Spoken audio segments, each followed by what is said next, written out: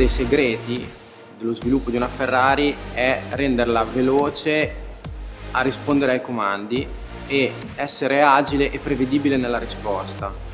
L'agilità è figlia del peso principalmente e anche della distribuzione dei pesi.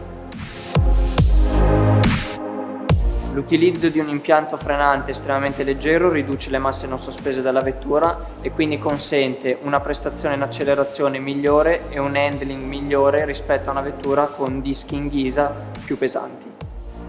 Un'altra peculiarità dell'impianto con dischi carboceramici è quella della leggerezza. Infatti il disco carboceramico consente di risparmiare più della metà del peso rispetto a un disco in ghisa tradizionale.